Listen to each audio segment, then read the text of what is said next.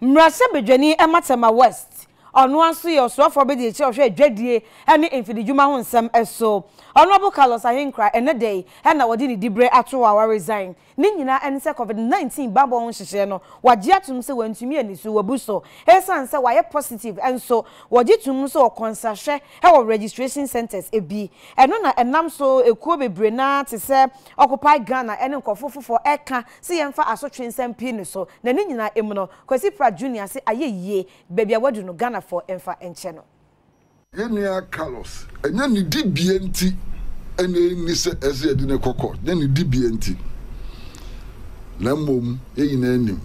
edikai so oka no kura no se ukokota na se uplead guilty a mitigating circumstance when it comes to passing sentence so wa my amre onu aba no agya tuma kan no kura enti e kaka oman no bebo a e dey cover prosecution witness ni ade abani na manti ye ntwa so ne man kakra onam che no Carlos wa de hu chi ade ba ya say my memfom so magya tum my boni adua no kura do magyai e sanse mempese efi no bi be ka oman no so Wodru we na hu hwie na so se yan chinu ne fa no kwasem dibia ne fa no kwatu afiase a sabio na wotri modern kakra